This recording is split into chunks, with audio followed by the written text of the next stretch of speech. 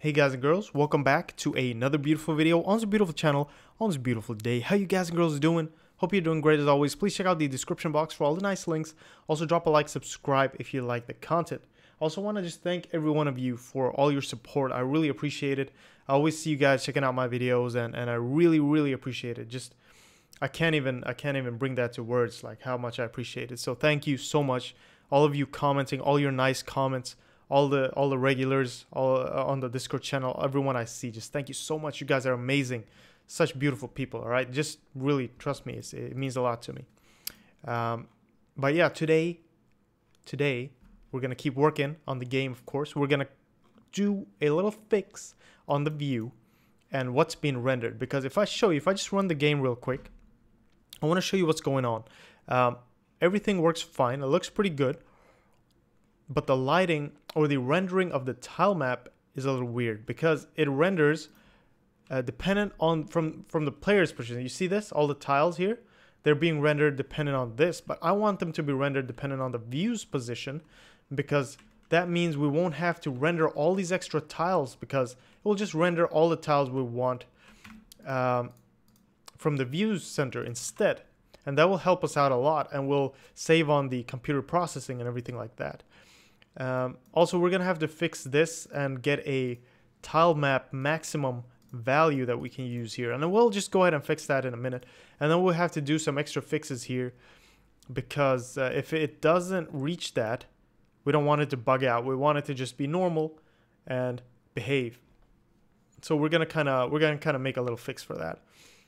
Anyway, to get started, what we need a variable. Okay, we need a variable in GameState.h.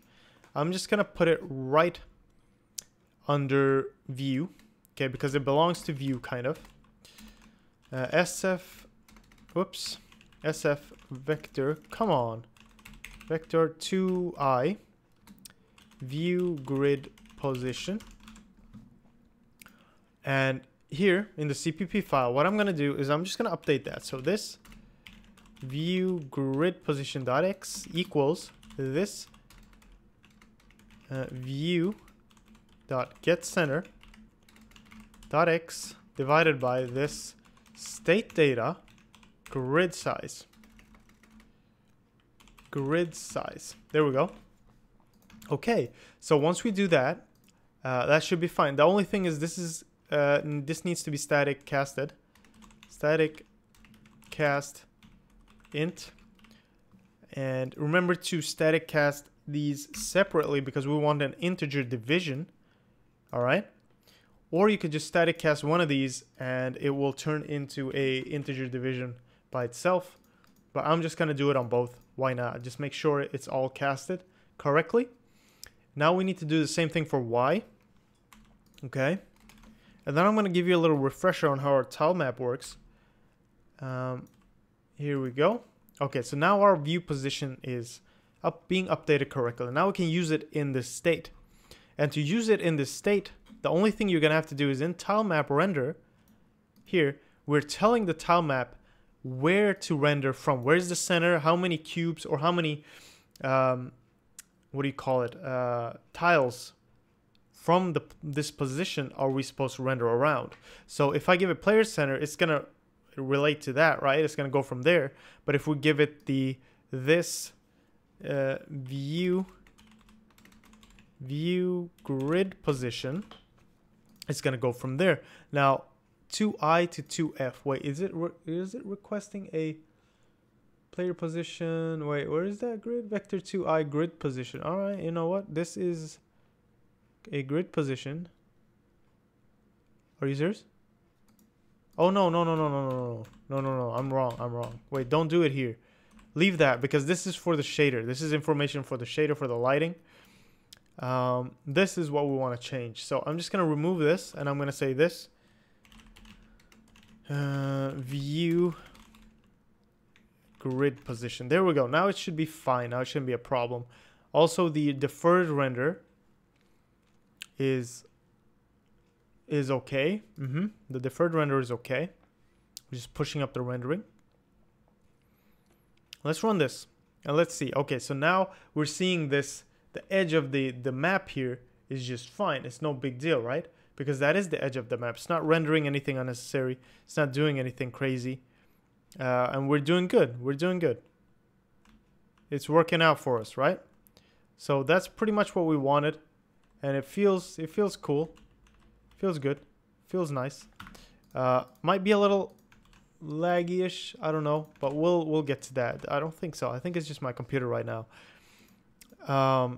Anyway, once you get that working, it's gonna go from there. Now we wanna shorten that up a little bit. We wanna go into tile map, and we wanna just make sure we shorten that amount up just a tiny bit. Where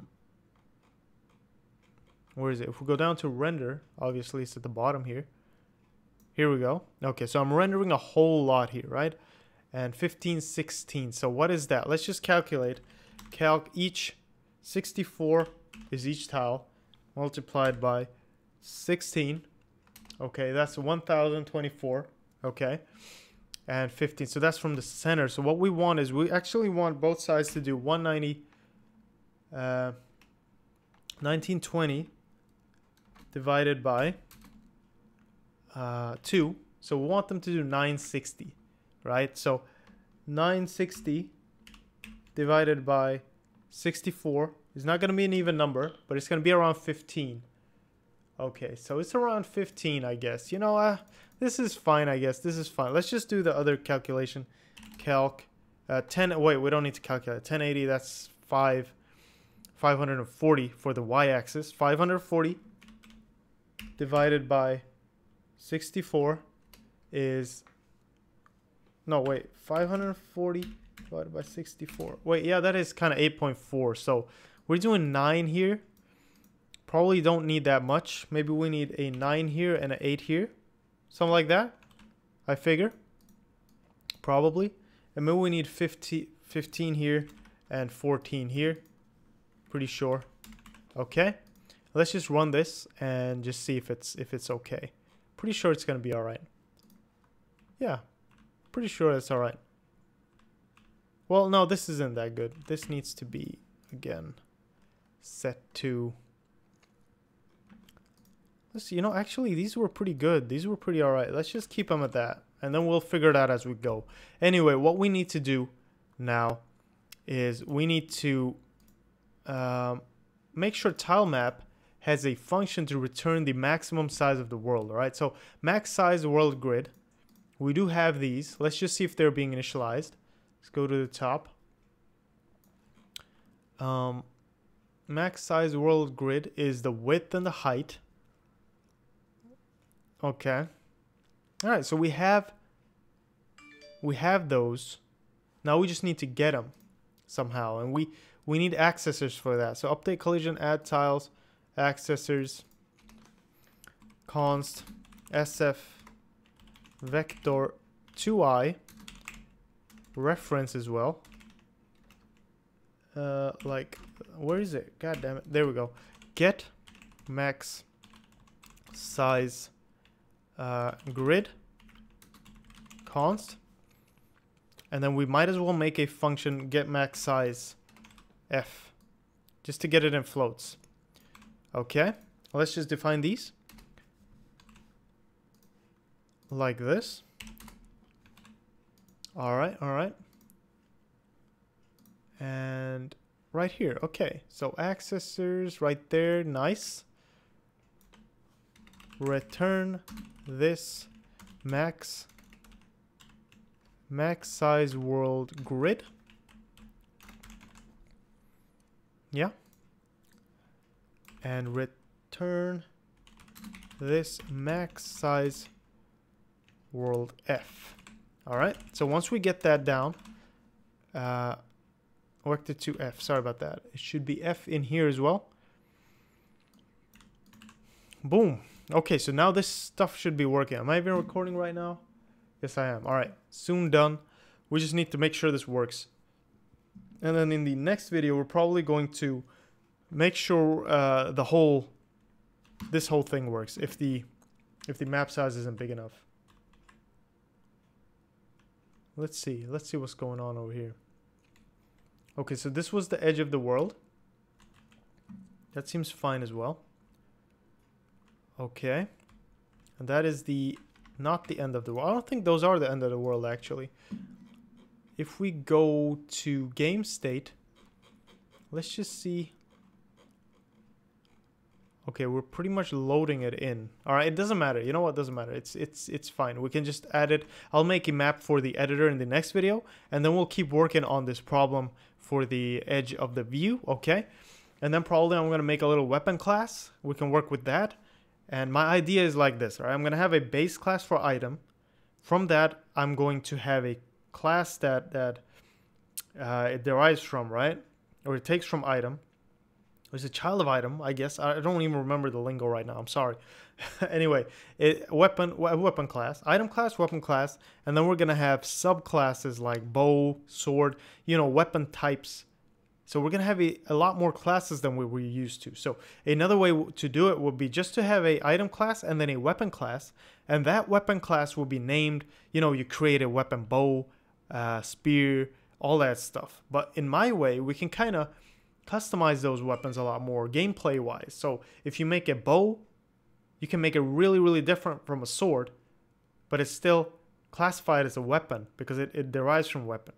Understand? So it's kind of gonna be like that, but we're gonna have a little more classes than we're used to, but it's gonna be cool. Anyway, thank you so much for watching this video. Hopefully you learned something. Hopefully it was fun. Thanks again for all the support and all you guys. Sorry if I can't help you enough. I really am trying, but it's too much shit going on right now with school and stuff. I'm really sorry, but eventually I'll get to everyone.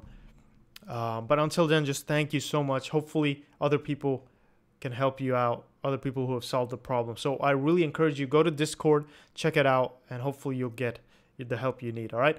But thank you again, take care, and I'll see you guys and girls in the next one, all right? Bye-bye.